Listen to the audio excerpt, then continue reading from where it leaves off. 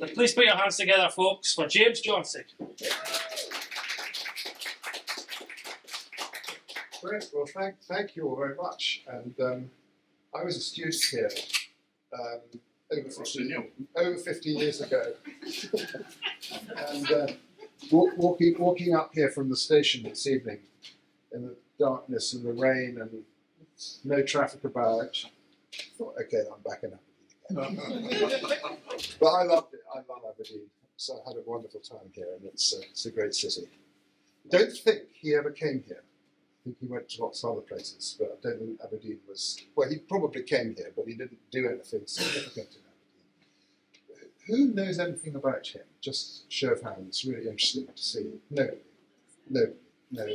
So this is a kind of crime, really. I mean, it's not a crime that you've committed, but the fact that this man isn't more widely known about in Scotland is just extraordinary. And there are reasons, I think, why he isn't, and I'll come to that. But so I'm going to start. I'm going to tell you about his life and how I became involved in it. And a good place to start this story is when he was 17, and so his name is Robert Bontine Cunninghame Graham. So I'm not going to start right at the beginning. We'll come back to the beginning. But he had been taken away from school because his father had gone. His father basically went mad and spent all the family money. So Robert had been sent away to boarding school in England, and he was taken away from school when he was 17, and he decided that he was going to go to South America to try and make his fortune and win back the family fortune. And most of his contemporaries would have gone into the army or the clergy or gone and worked for one of the big sort of trading houses in the Far East. But he set the tone for his life by doing the opposite of what everyone else did. He thought, I'm going to go to South America. So this was in 1870, the year 1870, and he was just short of his 18th birthday. And South America, there were a lot of Scots in Argentina at that time who'd gone out to start ranching. So the ranching business was just starting to gather pace. They hadn't yet started breeding cattle for beef. They were still breeding them for leather at that point. So they hadn't invented, the refrigerated transport hadn't quite arrived. So the big exports of beef from Argentina were maybe 20 years in the future. Anyway, so there were a lot of quite tough Scots out there who were making a living breeding cattle, and Robert thought that he was going to go out there and make his fortune. So he took a ship from Liverpool to Rio de Janeiro, and the ship was called SS Patagonia, and I found the very ship on the internet, and there it is putting into Rio Harbour. You can see the Sugarloaf Mountain in the back. So he's just had his 18th birthday on board the ship, and he's going out to work with a couple of Scots brothers from Angus who were running an estancia, a cattle ranch in Argentina. And he's travelling out with one of them who had been home on leave. And they hadn't been at sea for very long when Robert started to wonder whether things were going quite according to plan, because the young man he was travelling with, James Ogilvy, had locked himself in his cabin, and there was a lot of clinking of bottles and a strong smell of alcohol coming out of his cabin. So Robert was understandably a little bit apprehensive about how things were going to turn out. They arrived in Rio, and then they went on to Montevideo in Uruguay, which was where you landed. And then they took a boat up country to that area that's called Mesopotamia, which is between the two big rivers, the Uruguay and the Paraná, which are two mighty rivers in that part of South America. And it's very fertile, so there's a lot of good grassland there. And so they travelled up there about 1,000 miles from Montevideo, and they got to the ranch, and they discovered the place. Robert discovered that the other brother, the brother who hadn't been home to Scotland, was also an alcoholic, and the place was in ruins. And to make things worse, there was a severe drought and a very brutal civil war going on. So he was now 18 by about a month. and he landed in this part of South America where it was chaos, basically. He was a very resourceful young man, and he was, as it turned out, he was also very courageous. I think very physically courageous. So he spent the next 6 of the next 8 years in South America. The place really got under his skin. He wrote a lot of letters home, telling his mother, poor mother, how awful things were. So his mum sitting in Scotland with her 18-year-old, 6,000 miles away, getting these letters saying, there's a civil war, a horse fell on me, all these terrible things that happened to him. And he wrote home, he said, about Argentina, he said nothing but grass, because he became a writer. So there were 2 main parts to his life, one politics and the second part was writing. So the second part of his life, he was a writer and he wrote a lot about his early experiences. So about Argentina, he said nothing but grass and sky and grass, and then still more grass and still more sky. For months, the revolution had been going on, the rival bands roaming about and stealing horses, slaughtering the cattle, and now and then, if they could catch a man or 2 alone, cutting their throats just as they cut a sheep's, driving the knife in at the point with the edge outwards and bending back the head. Nice stuff. So he very quickly learned to, he very quickly learnt, he already knew how to ride. He'd ridden as a child, but he became a very good horseman very quickly. Because you had to. In those days, horse was the only way to get anywhere in that part of South America. There were barely any roads because mechanization hadn't arrived really. So you had to ride everywhere. And he spent a lot of time with the gauchos, who were the cowboys of that part of South America. And I mean, we think of them today as simply being cowboys, but they were actually ethnically distinct. They were mixed race. They were part European and part Guarani Indian, who were the local Indians. And they were a law unto themselves. They were very wild. They were very quick with their knives. They lived almost entirely off the cattle that they herded. So they were kind of stockmen for hire, and they ate the beef. They used the skins to make clothes. They burnt the bones. They sat on the skulls. So nothing of the cow was wasted, and they lived a kind of nomadic life. And Robert spent a lot of time with them. So he's this young 18-year-old Scotsman who's really living with these very wild, nomadic cattle herders. And so he very quickly, he goes native and he adopts their dress. And as we go through the story, you'll come to appreciate that he was very conscious of his appearance, and he was a very good-looking man. And even at this age, he liked to dress up and have his photograph taken.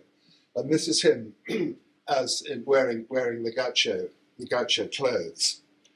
He spent 3 different periods in South America, all during his 20s. And the reason it's important to talk about them is because they shaped the man he would later become. And they were very influential in his political thinking, apart from a number of other things. The first trip, he was there for about 18 months and he went home again. He got very ill, he got typhoid, going to the rescue of a neighbouring farmer who had fallen ill, and he picked up medicine and rowed across the river, got drenched, there was a storm, spent the night at the man's bedside, and then went down with typhoid, and was very ill, and actually his mother didn't hear from him for about 4 months, and was kind of going crazy with worry, and then he turned up again. Second time he went back to investigate the possibility for growing mate, which is the drink, it's this kind of green tea that they all drink in that part of South America. And it's very bitter, but the making of the mate is a kind of ritual, and they use these little, it's a vegetable, the big seed of a vegetable gourd with a silver rim around it, and then the drinking straw, which has got a perforated bowl, so you can put it in the liquid and get the liquid without getting the leaves up the straw. So he went to Paraguay. He got a commission from a London firm to go to Paraguay and see if he could find a place to cultivate this mate. But when he got there, he found that the place was in ruins because, again, there had been a war, and this time Paraguay in the 1870s had been at war simultaneously with Bolivia, Argentina, and Brazil, its three neighbours. And it was called the War of the Triple Alliance, and it was, I think, proportionately the most destructive war ever waged in terms of how many people died. So there was a population of about, I don't know, 500,000 people at that time, and 2/3 of the men were killed in this war. I mean, it was really, really terrible. So he arrived again. He had a habit of arriving in places that were either about to blow up or had recently blown up. And Paraguay turned out to be not much good for any commercial prospect. Much later on, he had this photograph taken. I suppose he's probably in his maybe 40s, late 40s there. And the first time I saw it, I thought he was smoking a pipe. You can see, I don't know whether this pointer working. No, it's not. But in fact, he's drinking mate, and again, you can see the decoration around it, the rim of the bowl. But I really think he looks like the eighth man of the Magnificent Seven. You know, Yul Brynner is just about to come in the shop. He looks very cool in that picture. I think he probably knew it. Sorry. Mine is going to get strong. Absolutely. So Paraguay was in a state of chaos, and because all the men had been killed, there were no hunters. So there was a proliferation of wild animals, and he was riding through jungle and in constant danger from wild animals or bandits, or turning up in villages where there were no men left. And if you arrived there as the only man, the women would pounce on you. So I think there were stories of lone travellers sleeping in the woods for the night because they didn't dare go into the villages. But one thing he did get interested in were the Jesuits, who were the Catholic sect, I suppose. I don't know how you describe the Jesuits. Ultra-Catholics. And they had set up in that part of South America, in Paraguay, and they'd taken under their protection the local Guarani, the indigenous people, who were at danger from, I mean, they were really being enslaved and very, very badly treated by most of the other Europeans, also by slavers from Brazil who used to come across the border and catch them. And Robert, quite unfashionably, thought that the Jesuits had actually done a good deed in that part of the world because they protected the native people from a worse fate. And he later wrote a book about Paraguay called A Vanished Arcadia, about the Jesuits, which was the basis for the film The Mission. I don't know whether any of you remember that, with Jeremy Irons and De Niro and Jeremy Irons.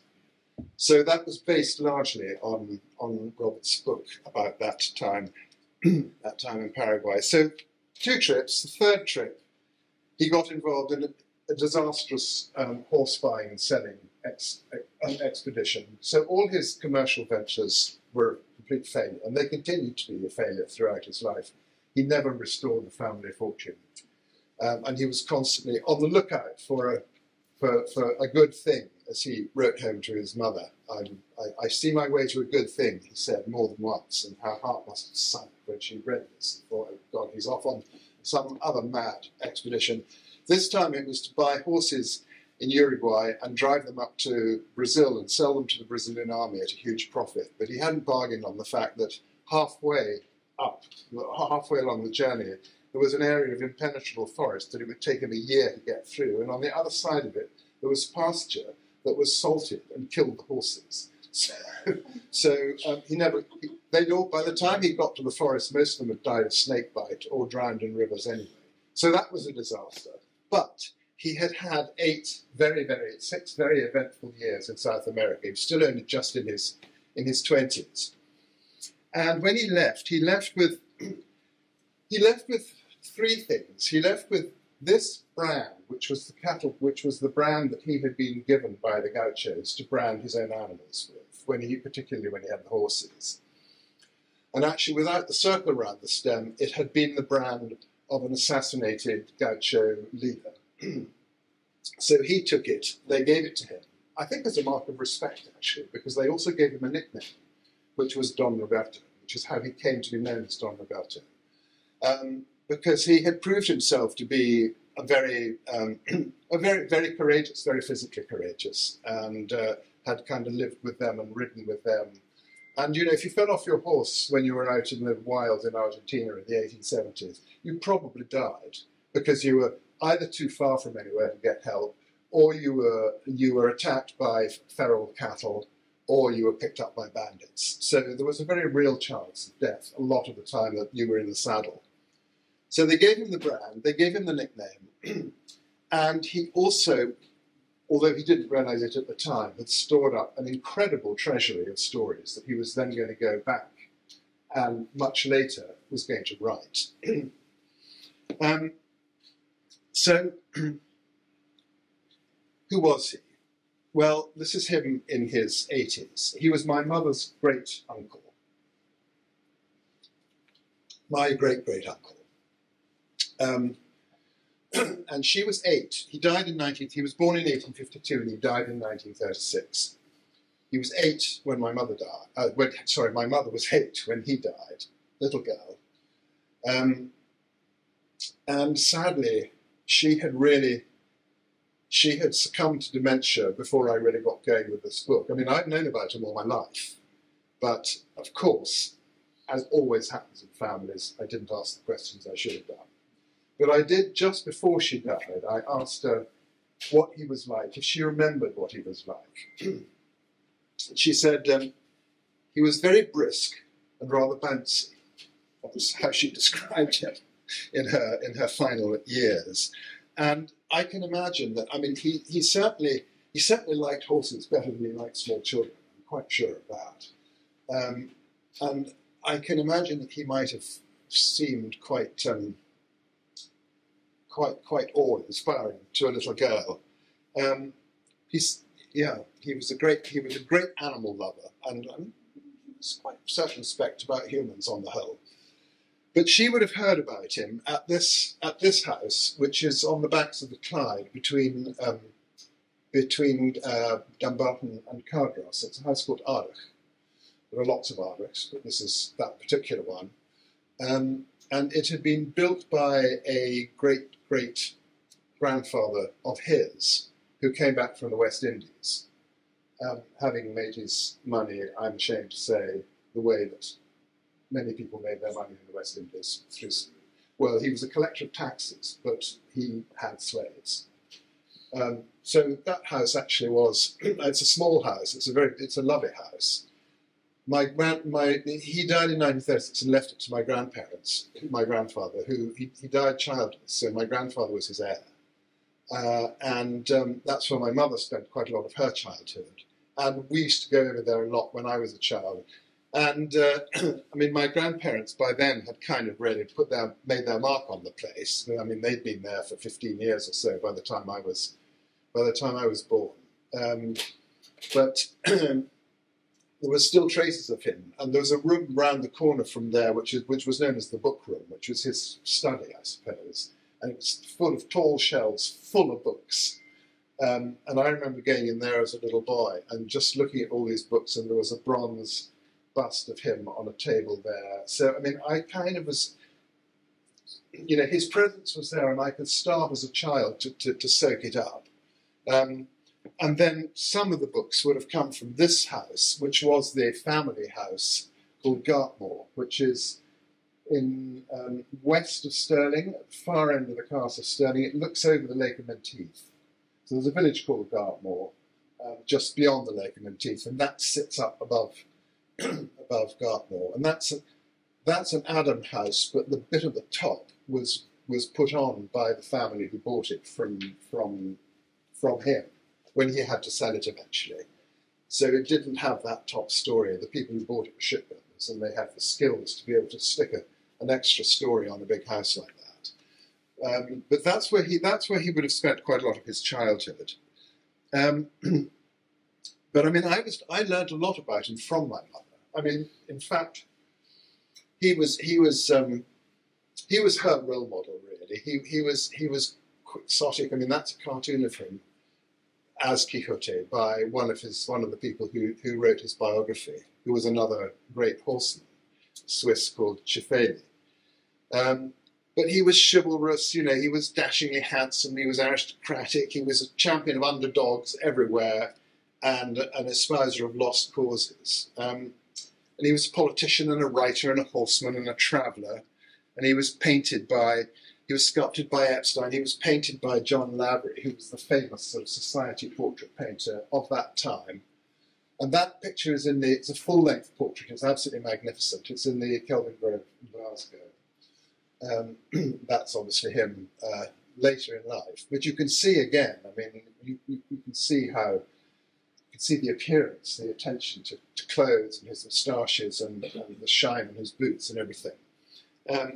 So he was caricatured by Spy, who was the political cartoonist. He was fictionalized by George Bernard Shaw. He appeared as a character in 2 of Shaw's plays. He was a friend of Oscar Wilde and H.G. Wells. He knew Thomas Hardie, John Masefield, G.K. Chesterton, and most importantly of all, in that area of his life, he was the literary mentor to Joseph Conrad.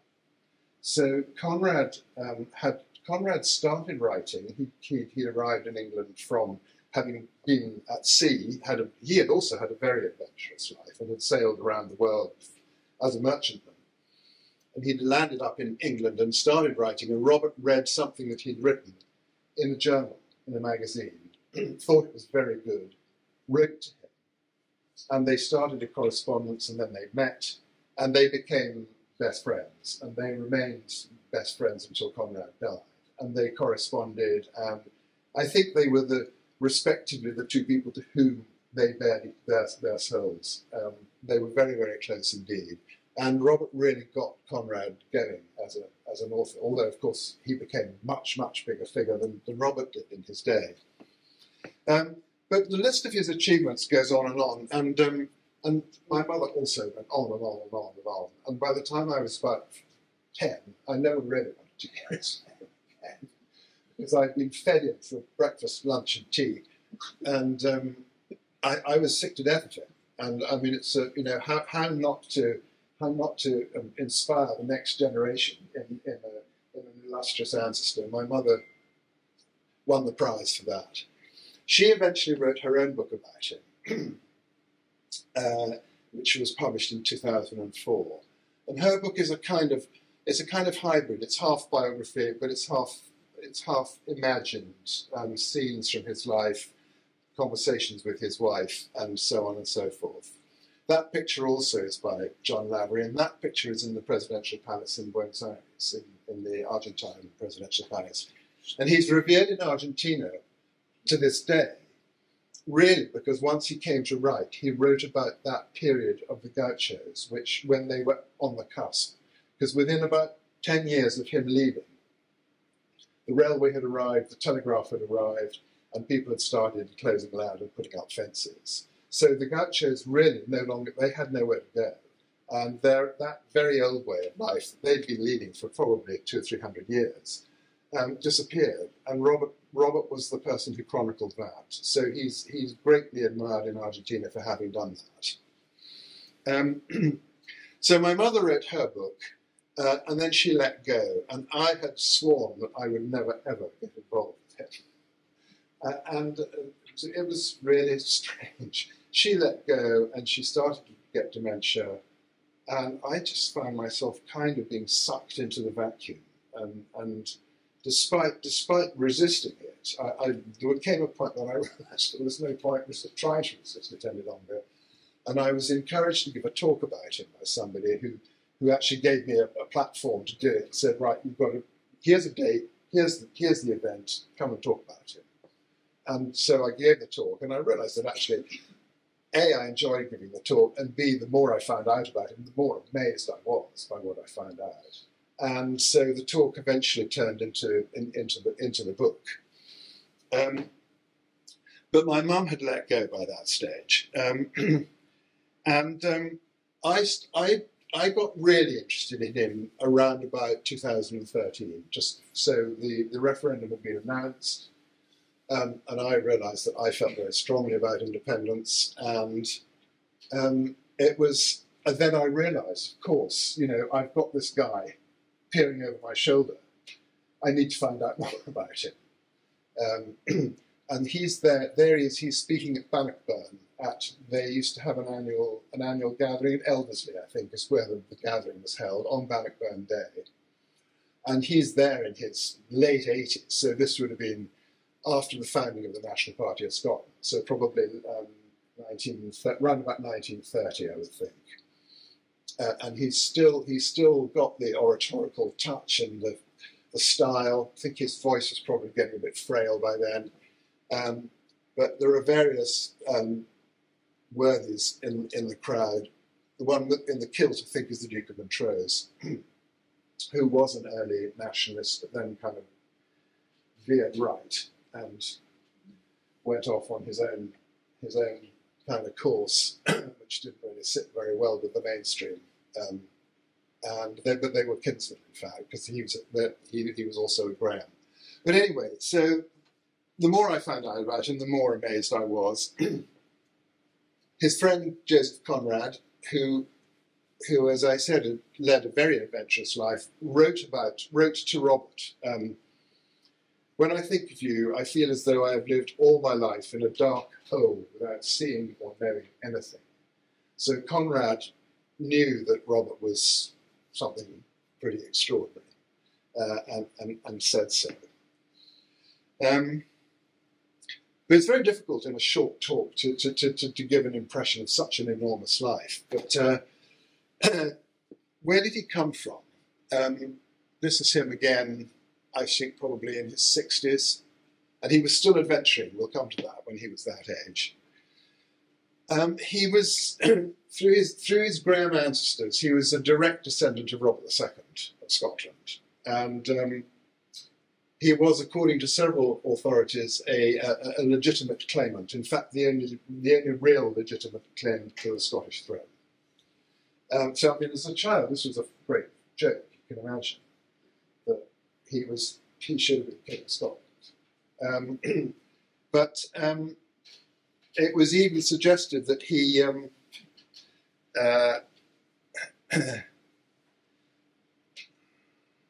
yes, it was suggested he might be Robert IV of Scotland and Robert I of Great Britain and Ireland, which would be quite nice. That's ambitious. That's ambitious. Well, we can leave the second part of it anyway. Just have Robert IV of Scotland. That would do. So his father was a young cavalry officer called William. Well, the family name was Cunninghame Graham, but he was called Bontine because there was an entail, which meant that in order to inherit an estate, he had to carry the surname Bontine until his father died. I mean, it's a detail, but that's where the Bontine in Robert Bontine Cunninghame Graham comes from.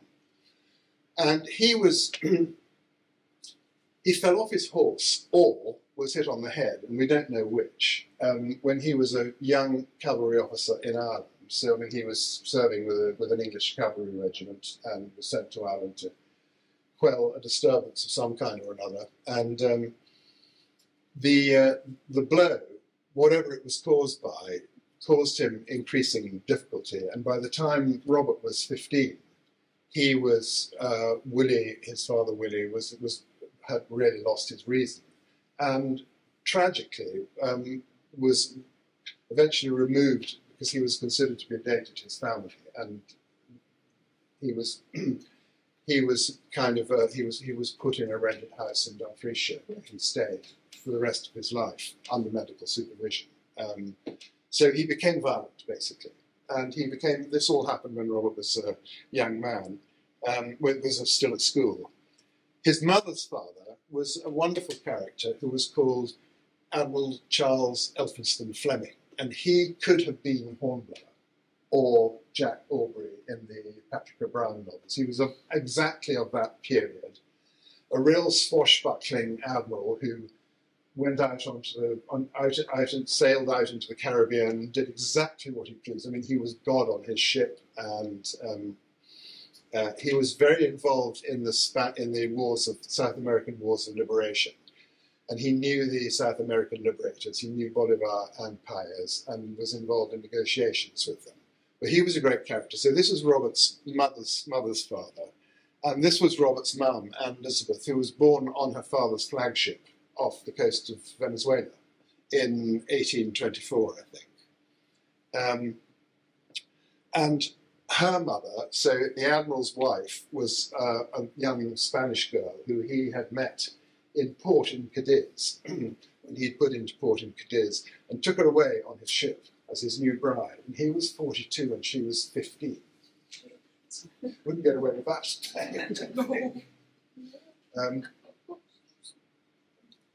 But it was through her that Robert kind of got the Hispanic looks. And he does actually look, I mean, he could have been a sitter for Velázquez, for one of those Spanish classical Spanish portraitists. So he had that Spanish gene, and it obviously came out when he went to South America, and he felt very comfortable with the language and the culture and everything. He was born in London, but I think he's 10 there. But by the time he was only a couple of years old, they'd moved back to Scotland, and he spent most of his childhood at Gartmore. That's the other side. The earlier shot I showed you was looking at the east-facing the front, which drops down, but that's the kind of approach. And so he would have spent his childhood there, and I think it would have been a wonderful place to grow up, because there was lots of land, and there was the Lake of Menteith, and there were boats on the lake, and lots of horses, and so he had, I think, a very free childhood until he was sent to Harrow School, when he was 13, which he later wrote that he detested because he found it snobbish. So he was I'm absolutely certain that it was, and he didn't like that about it at all. But he was taken away when he was only 15 because all was not well at home at Gartmore. And I mean, if you're living with an elephant's skull in your front hallway, it's not surprising that you have the odd nightmare. His dad, by that stage, had become seriously mentally ill and had attacked his mother with a sword. She wasn't hurt, luckily, but that was kind of the final straw. So Willie, Robert's father, was taken away and sent down to live in this house in Dumfriesshire, where he eventually died. So Robert was taken away from Harrow, and after 2 years of going to various tutors and finishing his education, but not at an expensive public school, but sort of basically finding cheap tutors who could just help him get through the rest of his schooling, because they'd run out of money, because Willie had spent it all before he finally lost his reason completely. They had to let the house, and they moved into a rented house down in London, and I think that it must have been devastating for him, because he was only 15 and he knew that his dad had gone mad, basically, and he also knew that they were broke. So it was a time of real catastrophe in the family, and at 15, when you're developing, when you're going through all those sort of adolescent turmoil anyway, and then you have that kind of thing going on in the background, I think it must have marked him a lot. And it's also understandable why he couldn't wait to get to South America, because he wanted to get the hell away from it all. And his mother, by that stage, had fallen out with her in-laws, who were trying to get their hands on the estate, and there was a lot of nastiness going on. So off he went to South America, spent his time, did his 6 years there, came back in his late 20s, and a couple of years after getting back, turned up on his mum's doorstep in London with a wife who she knew nothing about, and nobody knew anything and she called herself Gabrielle de la Valmondière, and she purported to be half French, half Chilean, an actress who he met in Paris. She actually turned out to be a doctor's daughter from Yorkshire called Carrie Horsfall. And she was a quite extraordinary woman, and she was really as extraordinary as he was in her own way. And somebody sometime needs to write her biography as well. She had run away. Her father was a medical officer in a small town in Yorkshire called Massam, and she was the oldest of 13 children. And something was going on at home, or she was simply stage struck. But I think it's more likely. I mean, the story is that she was stage struck. She ran away from home when she was 16. She was hauled back. She was caught and brought home again. She was locked up at home for a year, not allowed to go out, not even allowed to go out into the garden except with her mother. Wasn't allowed to see her siblings. So she was confined to her room for the best part of a year, at the end of which another child appeared in the family, which was presented as her younger sister, but could possibly have been her. We don't know that. She then ran away again, second time, and got to London. And she, as a young woman, she'd been very keen on making plays, and she loved the theatre. She loved drama. She was also very spirited, and she got to London. And it's thought that she may have turned up on the doorstep of Henry Irving, who was the great actor and manager at the time of the late 19th century.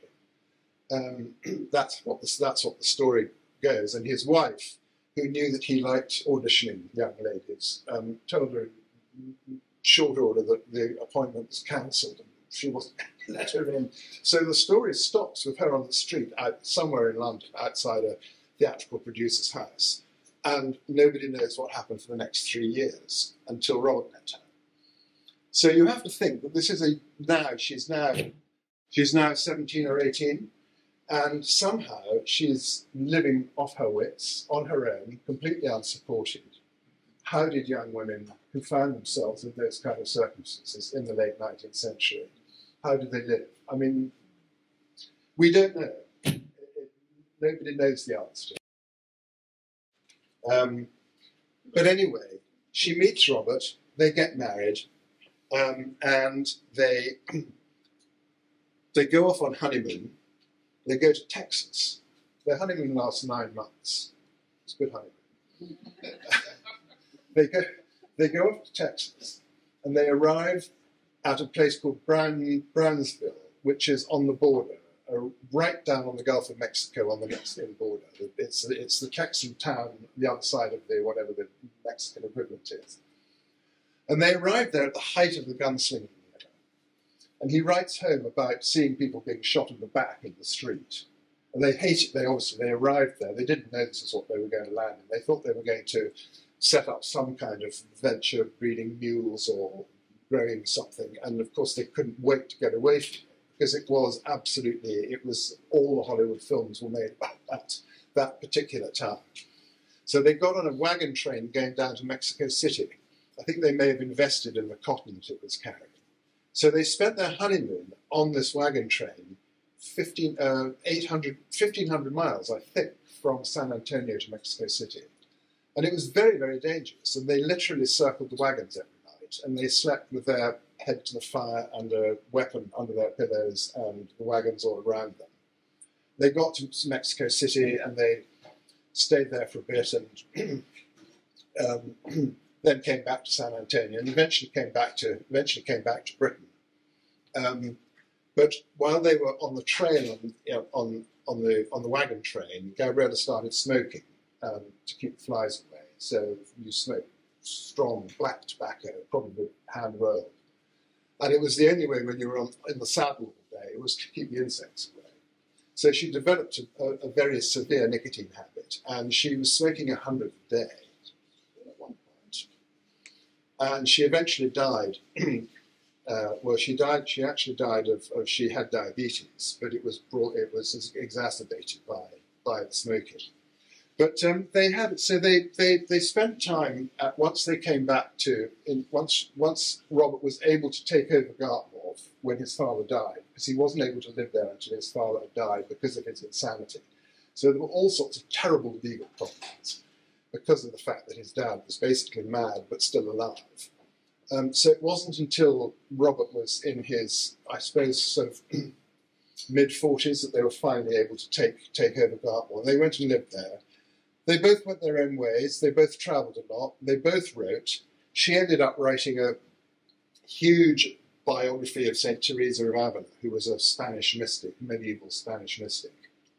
But they loved Gartmore, and fortunately for Robert, who was, by this time it was apparent to everybody that he was absolutely hopeless at business, she was very good at it. And that's a picture of her with, she had a Spanish maid called Peregrina. And that's the two of them in the dining room at Gartmore. She's doing the farm accounts, I think. So she was good at business, luckily. And here's St. Teresa, who she wrote a huge book about. 2 volumes, 800 pages, and which was not greatly appreciated by the Spanish authorities, because she proposed that St. Teresa's visions, and St. Teresa was a visionary, were sexual in nature. The Spanish church took a very different view of that, so her book was banned in Spain. But she got quite a reputation as a writer for that. She died when she was only 46, and they maintained the deception of her identity throughout her entire life. And it's a fascinating story, because by the time that they were both in their 40s, they were spending time with kind of the cultural elite of Britain, really. So I mean, all the people I mentioned earlier on, the artists, the writers, the musicians, those were the people that they hung out with in London. And they all, for one reason or another, bought into the story, or appeared to buy into the story, of her identity. And it was only in the 1980s that my mother discovered who she actually was. My grandparents knew, but were sworn to silence. Her family knew, but they didn't say anything about it, possibly because of the possible scandal of the child, but possibly also because they knew more about what she'd been up to during the 3 missing years. So the Horsfalls said nothing. And on our side of the family, nobody knew, well, my mother didn't know, until eventually she persuaded my grandmother, who couldn't even bring herself to utter the name, but wrote it down on a piece of paper and put it on my mum's dressing table. And the name, I think, was Horsfall. So she was then able to make the connection, because her brother officiated at her burial. And so there was a sort of connection there that my mum was able to follow. So it wasn't until 1980 that it was in the public domain, really, that who she really was. She and Robert had maintained this false identity throughout their entire marriage. She died when she was only 48. She died of pleurisy, brought on by the smoking, but with diabetes as the underlying condition. And she was buried in the Priory on the island of Itchenholme, the Lake of Menteith, which is where the family burial place is. And there's a plaque in the side of the abbey wall, and Robert apparently dug her grave the night before she was buried, and then sat at the graveside and smoked a final cigarette before she was interred. My mother used to love telling the story that she was on the island once when there was nobody else there, and she found a smouldering cigarette end on the gravestone. So anyway, to backtrack, Robert, in his mid-30s, he's now ready for politics. And he comes from a line of radical lairds, of Whigs in the sort of grand Scottish tradition of radicalism. His grandfathers had a great-great-grandfather had introduced a Bill of Rights. His father had campaigned against military adventurism following the Crimean War. His mother had advised her sons not to vote for Disraeli. So they were all leaning in the right direction, even if extremely privileged. And when so he was heir to this tradition of radicalism, and the expectation was that he would become a Liberal member of Parliament, as a number of his forebears had done for Stirlingshire. And he came back. So we're now into the 1880s. 1880s, and he's in his mid-30s. So there are several things going on that feed into his kind of political awakening, if you like, which has begun in South America because he's seen people being very, very badly treated in South America. He's seen indigenous people being horribly treated. He's seen underclass Europeans being horribly treated, and he's kind of ignited a very, very strong sense of injustice and desire for social justice. So he comes back from South America with all that starting to sort of ferment. So he arrives at the time of the Crofting Wars. So this was when some of the lairds had started denying their clansmen the ancient rights they had to the ancient clansfolk's rights to land and dwellings, and there was still, this was also the tail end of the clearances was still going on in the late 19th century, and the Crofting Commission was meeting at around this time, and the Crofting Commission decided or determined that actually crofters didn't have any rights and they needed to have them. So was that in London or was that in and it was, no, I don't know actually. Napier was the guy who chaired the Crofting Commission. He was a Scot, but whether it happened in Edinburgh or London, I'm not sure.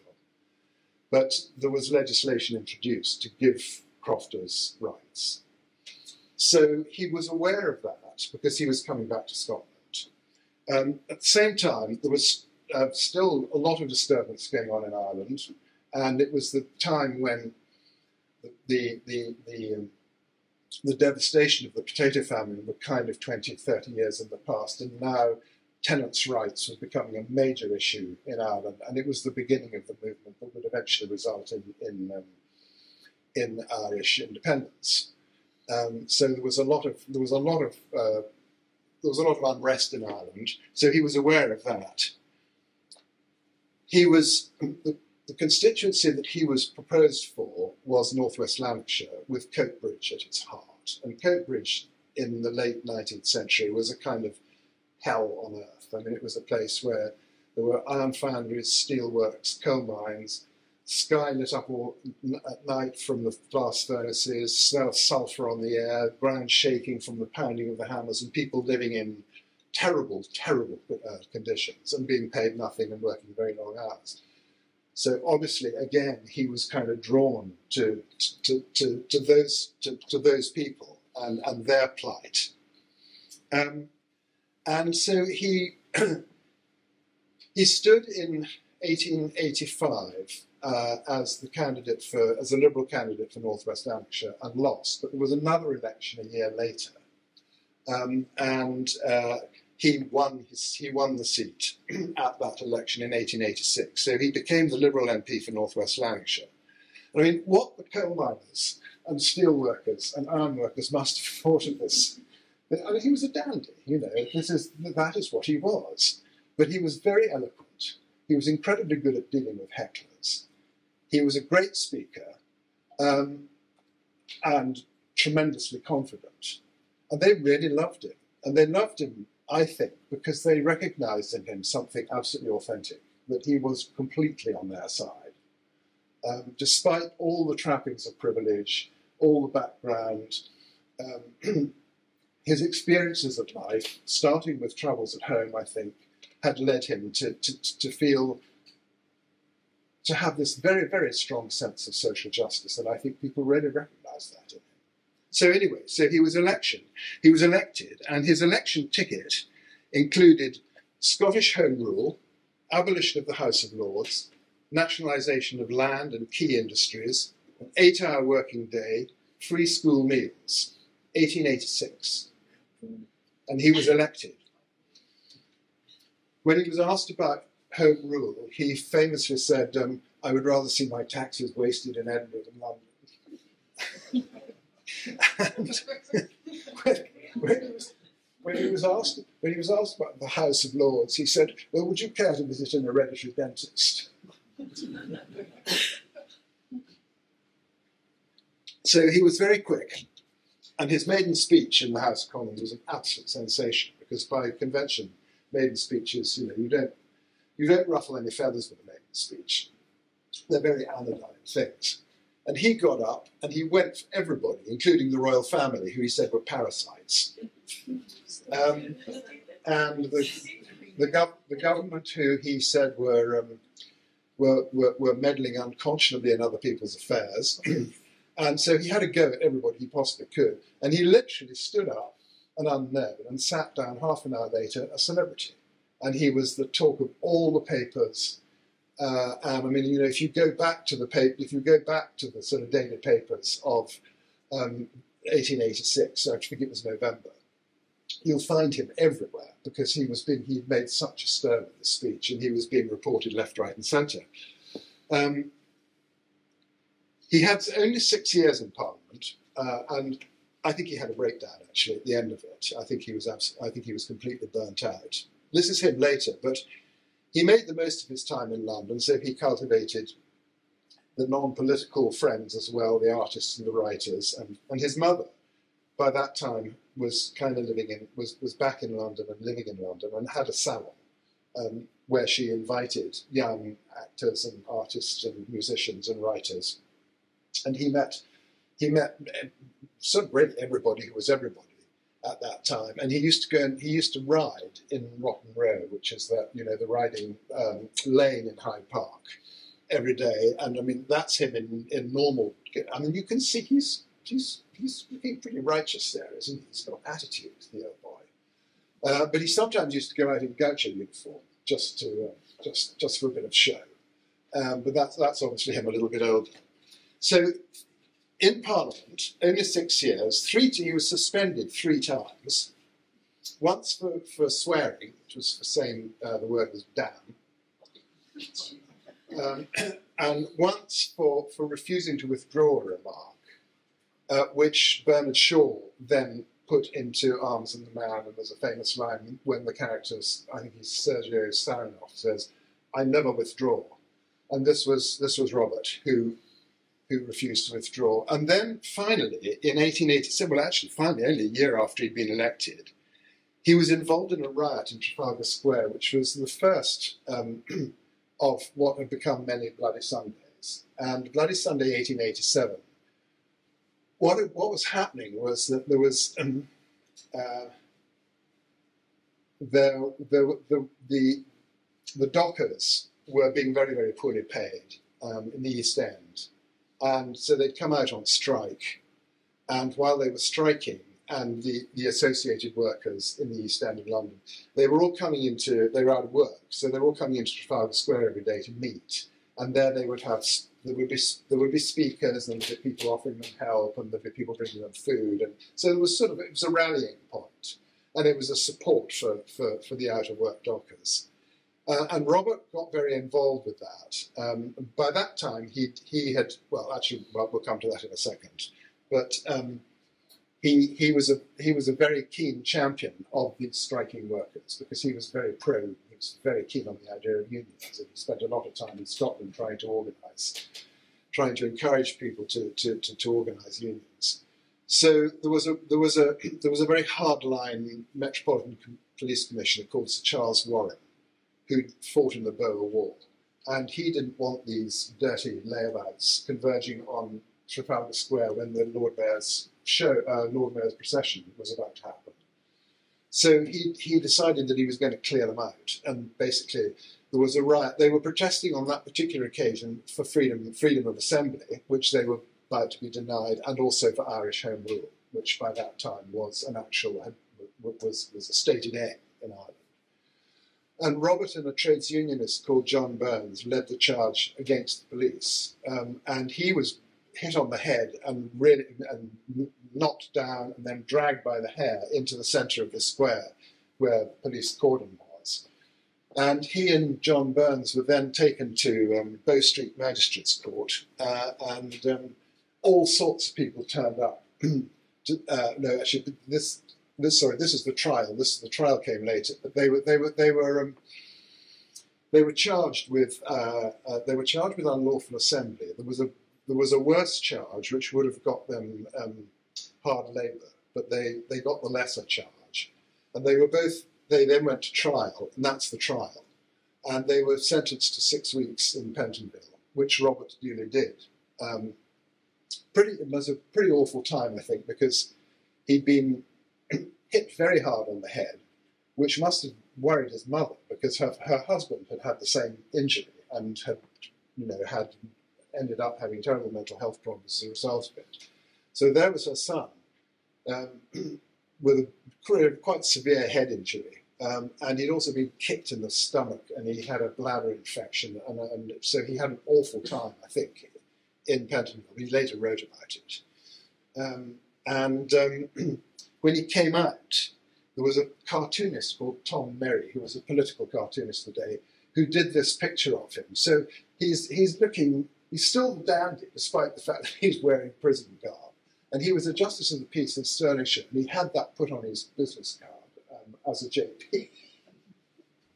And you can see that he's got the collar of his right cuff is turned up just a little bit, just to show a little bit of white lining. So he was ever fashion conscious, was Robert. And he's not looking like a man who's just spent 6 weeks in Pentonville, I don't think. But anyway, his influences were William Morris, who was very influenced by William Morris, who was the kind of, I suppose, in a way, the father of socialism, or one of the fathers of socialism. And he got to know Morris well and spent a lot of time with him. And the other person, significant person he met when campaigning was, does anyone know who this is? Keir Hardie? Yeah. James Keir Hardie, who was a former miner who'd become a journalist. And he and Robert met when Robert was campaigning for the North West Lanarkshire seat. And they spent a lot of time together and got to know each other very well. And in 1886, they founded the Scottish Home Rule Association together. Keir wasn't at that point an MP, Robert was. And then in 1887, they co-founded the Scottish Labour Party, which became the Independent Labour Party, which became the Labour Party. So, Robert and Keir Hardie were very close political allies, and Robert was eventually, after 6 years, he was defeated in the 1892 election and lost his seat.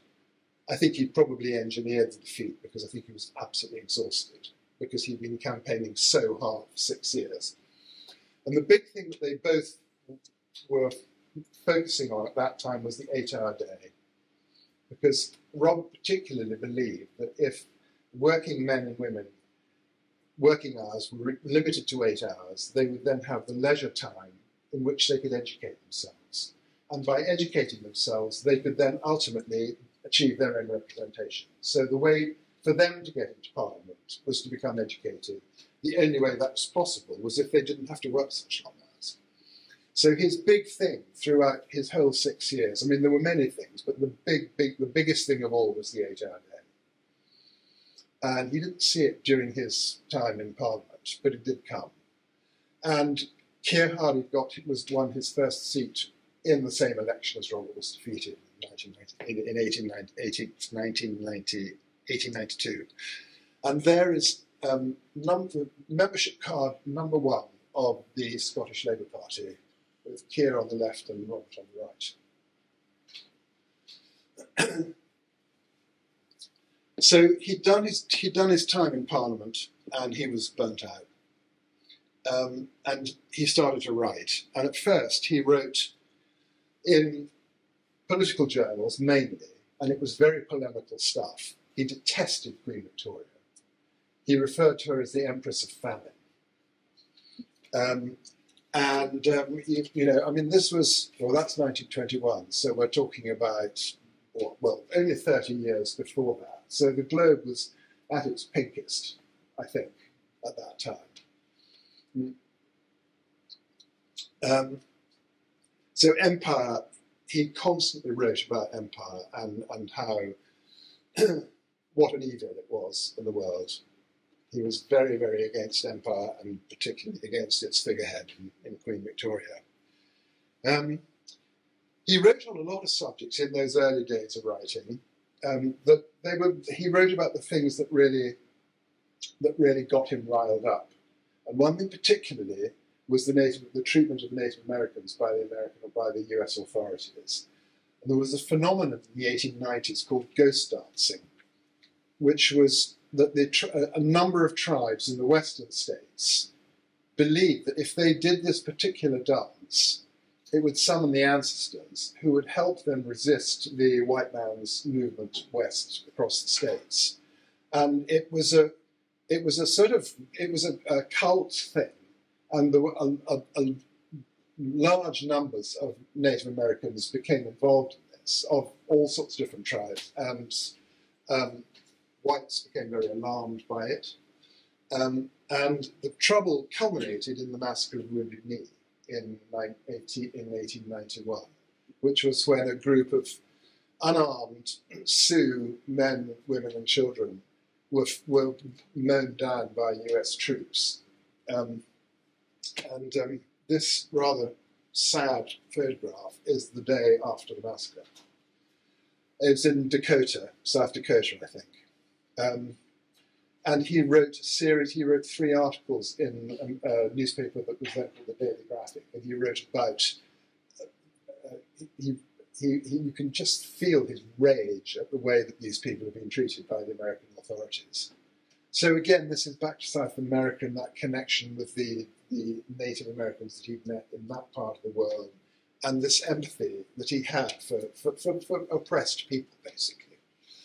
The slavery issue was interesting because he doesn't really make very much reference to it, despite the fact that the wealth that his father had lost, that he no longer had undoubtedly come with slave money.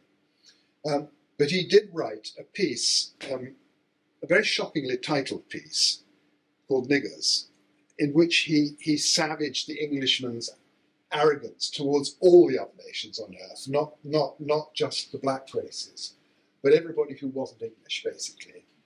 So he used it as a kind of metaphor to show how the imperial arrogance of the English towards the people that they considered to be their inferiors. And he wrote, niggers who have no cannons have no rights.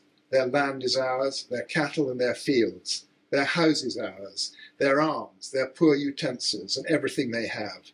Their women, too, are ours to use as concubines, to beat, exchange, to barter for gunpowder or gin, ours to infect with syphilis, to leave with child, to outrage, to torment, and make by contact with the vilest of our vile, more vile than beasts. So you can, again, you can really hear he's enraged by this. So there were a lot of things. That he felt very, very. Yeah, he had a lot of empathy for people who were disadvantaged in whatever way, and he wrote about it, and he campaigned where he could for them. Meanwhile, his writing career was moving on, and he was starting to be published by an Irish-American publisher called Frank Harris, who had a magazine called the Saturday Review, which was the magazine that everybody read. So his mission with that publication was to get it into every sitting room in the country. I mean, that's obviously a bit of an exaggeration, but it was very, very widely read. And Robert started writing for it. And he was never really very confident that he was a good writer, but he was. And I mean, he was keeping company in this magazine with George Bernard Shaw and H.G. Wells, amongst others. So he was highly rated by others, if not himself. So the very first book he wrote was called Notes on the District of Menteith, which sounds like a sort of rather dull local history, but actually it's a very quirky book about kind of what it meant to be Scottish in around the turn of the century, and wry observations about local characters and local customs and the place. And people were quite captivated by it, and it actually was quite a success. That's Inchmahome, the island of Inchmahome in the Lake of Menteith at the background. So over the next 30 years, he wrote about 30 books. One of his stories, which is probably the most famous, is one called Beatock from Moffat, and it's about an old Scotsman who's dying, who's coming back from London with his Cockney wife because he wants to die at home, and his home is Moffat in the Borders in Dumfriesshire. And it's about the railway journey that they take from London, from King's Cross or wherever it is, in a steam train coming up, and they come up the Shap, and they get to Beatock, where you have to change for Moffat. And the story is really about, will the old man make it? And I mean, it sounds as if it could be terribly sentimental, but it's not at all. It's a really marvellous story. So if you want just a taste of what he wrote, Beatock from Moffat is the story, and I think you can find it online. He had a couple more adventures to do, the biggest of which was in Morocco. And mainly through John Lavery, the portraitist, the Glasgow boy, who had painted him, who'd by that time become very famous and very wealthy, and had a house just outside Tangier. Robert used to go and stay with him a lot. And he got very taken by North Africa. And I think in later age, in his 50s, North Africa it sort of offered him what South America had when he was a young man. So adventure, intrigue. Tangier was a fascinating place right at the turn of the century, because the Sultanate was corrupt and it was collapsing, and they controlled the Straits of Gibraltar. So all the European powers were trying to vie for influence at the court of the Sultan, knowing that it was probably about to fall, and who was going to end up picking up the pieces and having that very strategic place. So there were all sorts of diplomats and traders and merchants and people there on the sort of end of their tether, last ditch, and fixers and phonies. I mean, it was a real melting pot, and Robert absolutely loved it. And there was a city in the south of the Atlas Mountains called Taridant, which was forbidden because of the weak Sultanate. There was a lot of unrest in the south of the country, and they didn't want foreigners going down there stirring it up, so they had prohibited people to travel to Taridant. But Robert, being Robert, decided that he'd go there, probably for no better reason than that he had been told he couldn't. So he disguised himself as an Arab sheikh, which he pulled off pretty well, appearance-wise, but he didn't speak a word of Arabic. So he pretended to be mad. Whenever he came into contact with anybody who might want to talk to him, he would sort of look away and mumble. But he had two guides with him. And they got him up into the Atlas Mountains, and they were within half a day of the summit of the pass that would take them down to the other side, to the city, when they were rushed at by armed men and taken off and held captive by a local warlord. And they were held captive by him for 3 weeks, up in his castle in the High Atlas. And Robert eventually managed to talk his way out and made his way eventually back to England. And he wrote a book about it called Maghreb el-Aqsa. And Hugh McDermott, the poet, was a great admirer of his. And he reckoned that it was the best travel book ever written. I mean, I think there have probably been better ones written since, but at the time, it was. Well, the thing about it was that it was a story of failure, because he didn't get to his destination. He didn't fool anybody. He was captured. He was held to ransom, and it kind of went against the grain of 19th century travel writing, where the Englishman was always kind of triumphant, And in this case, Robert was exactly the opposite. He failed on every count. But he wrote this book about it. And we don't really know why he was there. He might have been on a spying mission for the British government. It's possible. He might have been trying to get a trading concession, which he was always trying to do, because he was still, until his dying day, hoping that he would strike gold, make lots of money, and he never did. Or he simply went because for the hell of it. But it was a big adventure. It was his last really big adventure, but he got a book out of it, and I've read it a couple of times lately, and it's very good. It's an extraordinary piece of travel writing about an extraordinary part of the world.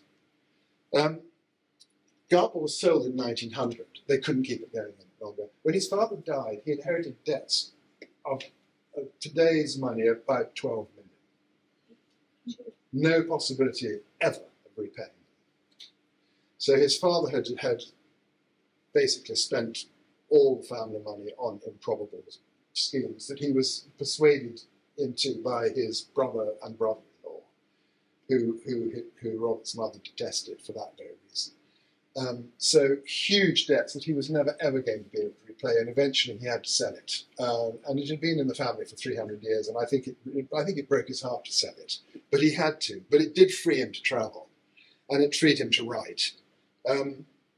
But politics was still very much in his blood, and although he kind of went quiet after the First World War and into the mid-20s, he then started, when he realised that the Labour Party had kind of let go of Scotland, which is what happened in the mid-20s. So Scottish Home Rule was a Labour Party policy until 1927, I think, either 25 or 27, when Ramsay MacDonald dropped it. And I think he was very disenchanted by that time, and he felt that the party that he'd been involved in founding had it had let Scotland go. It was ignoring Scotland, no longer had any real interest in Scotland. It had become too big. So he turned because of that. I think he turned to the nationalist cause, and in 1928 he chaired and was the founding president of the National Party of Scotland, which was one of the two forerunners of the SNP.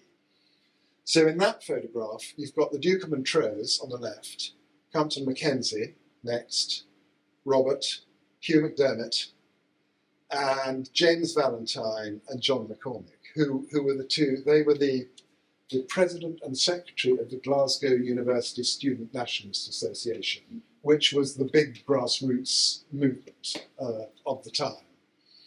So I mean that's a hell of a lineup. So he founded that in 1928, and then in 1934, 2 years before he died, he was made the founding president of the Scottish National Party when it was formed.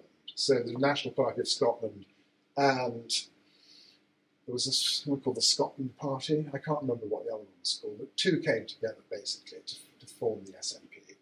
And then he is aged probably 82 at that point, speaking at Elderslie on Bannockburn Day. And he continued to speak. I mean, he was an old man by then, but he still had a lot of charisma. I mean, he was very much a civic nationalist. He was what we today call a civic nationalist. I mean, he was. The problem with nationalism at that time was that the Nazi Party in Germany, nationalism was equated with fascism, and Robert was absolutely the opposite of a fascist. I mean, he believed that home rule or independence, well, by that stage independence, was the answer to, was the only way that Scotland's terrible social ills, and in the late 20s and 30s, I mean, there was poverty, disease, awful housing, terrible employment. I mean, we were on our uppers at that time. And he believed the only way this would ever be ameliorated would be through independence, through having our own parliament. So I mean, there was nothing ethnic about it. There was nothing about being. There was nothing about the land. There was no blood and soil nationalism about it at all. It was all about making things better for Scots, and the only way that could happen was for a Parliament of Scotland run by Scots for Scots. So he died on a final trip to Buenos Aires in 1936. He was 84. And he'd gone back to visit the house of an old Argentine friend. And he died, he got caught pneumonia and died. And his body was actually repatriated on the ship that he'd booked his passage home on, in fact. And his body lay in state in Buenos Aires, and the President and Ministers of the Republic came to pay their respects. And it was taken in a big procession down to the docks, and the procession was led by the two horses of his biographer, Amy Ciafelli, who was a Swiss who had ridden those very two horses from Buenos Aires to Washington. It took him 3 years, and it's a very famous equestrian journey called Ciafelli's Ride. But those were the horses, and he brought a bag of oats out for them from Britain. So he went home, his body went home, and this is, if I can make this play. Scotland and the world of letters is infinitely poorer by the passing of Mr. R.B. Cunninghame Graham, whose death took place in the Argentine a month ago. The body of Don Roberto was brought by ocean liner 6,000 miles to the resting place of his forefathers, the Lairds of Gartmore, to the lovely, romantic and hallowed Isle of Inchmahome, the Isle of Rest. With dignity and fitting simplicity, the first rites in the long farewell take place in the old church at the port of Menteith. The plaintive lament of the pipes fills the air as the mourners, drawn from every section of Scottish life, and including Captain Angus Cunninghame Graham, Lady Brooke, Mr. Robert MacLeod, and Mr. John McCormick, follow the cortege to the jetty. The coffin is placed on a launch for the last short journey, while the lapping waters of the lake sing a requiem. So that's him being taken across to Inchmahome for burial.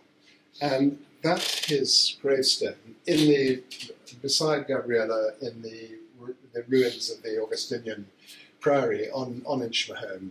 And you can't really quite see on this one because it's filled in with moss. You see better here the brand mark, which he had carved in instead of a religious symbol. They put his brand on his gravestone. So why isn't he better known? Why isn't he better known, given all the remarkable things that he did? I mean, I think that one of the reasons is that the Second World War came 3 years after his death, and by the time that was over and we were into a period of austerity, I don't think there was room for somebody quite so flamboyant in the national consciousness. He's also, thanks, Charlie. Don't worry, I mean, I'm at the end, so if it stops, it stops. But he's, the Labour Party have written him out in their history. It's very difficult to find him in the Labour Party history. And I think the reason for that is partly that he sits very awkwardly within the Labour Party because he's tough. But also because of the nationalism. And I mean, I think that's the other thing that the Labour Party finds hard to countenance. So it's convenient for them to kind of airbrush him out, despite the fact that he is one of the founding fathers, if you like. SNP, I've talked to John Swinney about him, and I think they acknowledge him.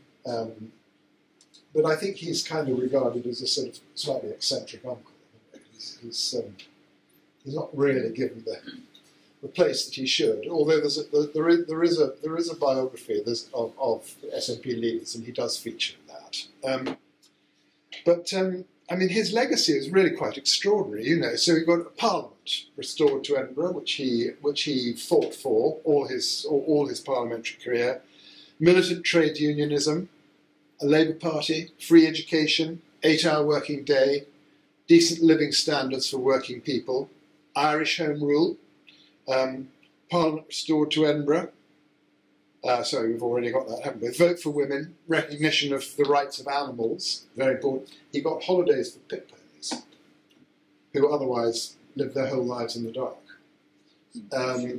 Foundation of national parks. All of these things, they all bear his fingerprints. And on Gabriella's, this is the plaque on Gabriella's, above Gabriella's grave, and at the bottom there's a Spanish proverb which reads "Los muertos abren los ojos a los que viven," which means the dead open the eyes of the living. And I can tell you that writing this book, he certainly has opened my eyes, and I'm still really absorbing it, I think. It's such an extraordinarily rich life. But anyway, there you are. That's a counter through a huge life, and thank you for bearing with me. And I'd be very happy to answer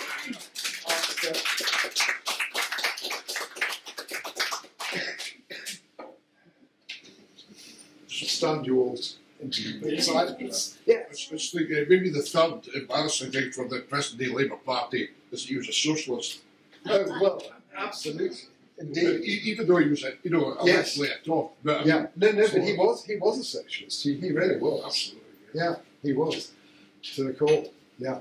So, yeah, there's lots about him to embarrass the Labour Party right now. But he is extraordinary. And I mean, he just isn't known about. I